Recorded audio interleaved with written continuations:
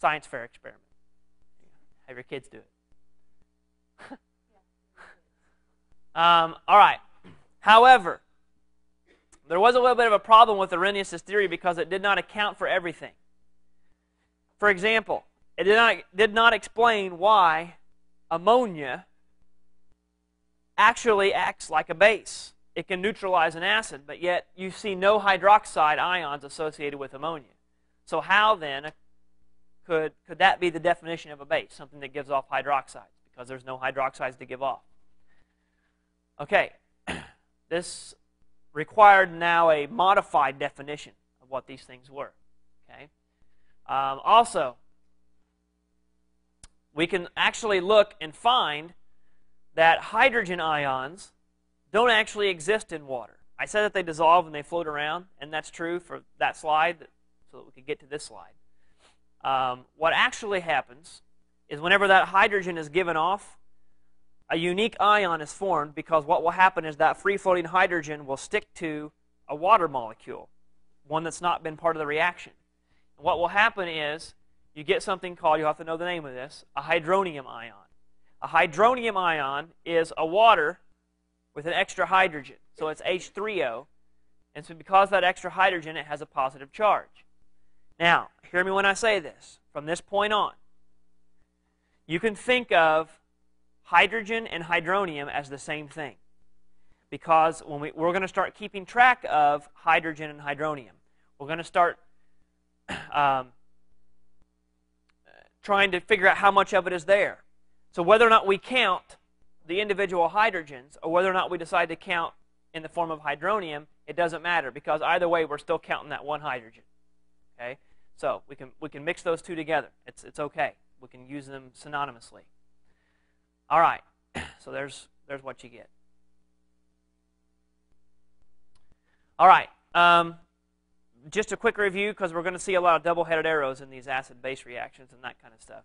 Remember that if I have reactants that are reacting, I have products that are forming, and I have a single arrow that points towards the products. What that tells you is that that reaction goes to completion. All the products react, and all the reactants react, and you will get all the products that you see. If you see something like this, it's a reversible reaction. That means probably most of the products are forming, but some of the products could recombine and come back and form some of the reactants. So it's sort of bouncing back and forth. There's not a complete move from all the reactants over to the products. It's sort of a transition, a gradual thing. And just so you know, a double-headed arrow is generally written like that. In these notes, you'll probably see them like this. Either way, it means the same thing. Okay, it's reversible. It can go back in the other direction. All right, I'm going to talk about the Bronsted-Lowry theory.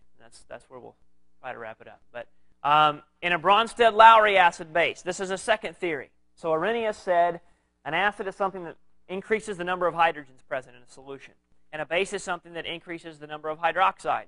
But like I just said, that's not all-inclusive. We found ways around that can't explain anymore what is happening. So we get Bronsted-Lowry's definition. What they say is that if you have an acid-base reaction, what you have is a hydrogen that is transferred from one molecule to another. Okay? It's a little bit different. It's sort of the same, but it's a little bit different than the previous theory. Okay? Because this does not have to take place in an aqueous solution. Some things you can react not in aqueous solutions and still get an acid-base reaction. It's a much broader definition than we just looked at. All right. So, by this theory, we say that acid is a hydrogen donor, and we say that base is a hydrogen acceptor. We leave out the hydroxide part, basically. We're saying that a base is anything that has the ability to absorb or grab a hydrogen. And an acid is something that will give off that hydrogen. Okay? All right. So if this is an acid, so you've got a hydrogen, H something, it could be HCl, H anything. And there's a base, okay, like it could be hydroxide, OH negative, some kind of base over here. What will happen is that base will grab that hydrogen and then leave that anion by itself or to react with something else. Okay? So it's a matter of actually grabbing and moving a hydrogen. All right. Amphoteric substances. Some things are acids. Some things are bases. Some things are amphoteric. They swing both ways. Okay? They can act as an acid or a base, depending on the situation. And what you will see is that the biggest one that we're going to deal with is water. Water has the ability to sometimes be an acid. Very, very, very weak. Okay? You don't sting yourself with water. But it has the ability to donate hydrogens if it wants to. But it also has the ability to take in hydrogens if it wants to at a very, very small level. So it can actually be amphoteric. Okay? HCl is acidic because it transfers a hydrogen to water to form hydronium ions. See, this is different because I said, according to Arrhenius, you drop HCl into a water, they split apart. And the fact that you've put now free-floating hydrogens in made it an acid. In this case, we bring in the hydronium ion. In this case, we're saying, okay, it's not just about this thing falling apart and putting out hydrogen ions and chloride ions. We're going to look at it more from a chemical equation perspective. We're going to say that this releases that hydrogen, and when it does, that hydrogen locks itself up with a water molecule to form this hydronium, and those hydronium ions are floating around. Okay, just a little bit different of a step. All right, so what happens then? Well, look, did water accept the hydrogen? Yes, it did. So by fact that this formed means that water must have acted, by their definition, by Bronsted-Lowry's definition, had to have acted like a base. It took in that hydrogen. Okay? Now, if you take a look at ammonia, if you add aqueous ammonia, what will happen is the water, in this case, will actually end up releasing, this will draw towards it, draw a hydrogen away from water. And when it does that, that turns the NH4 positive, which is ammonium. That's an ion that will be in aqueous solution now. And what do you leave behind is water, which is hydroxide ions. This is why this can still be a base.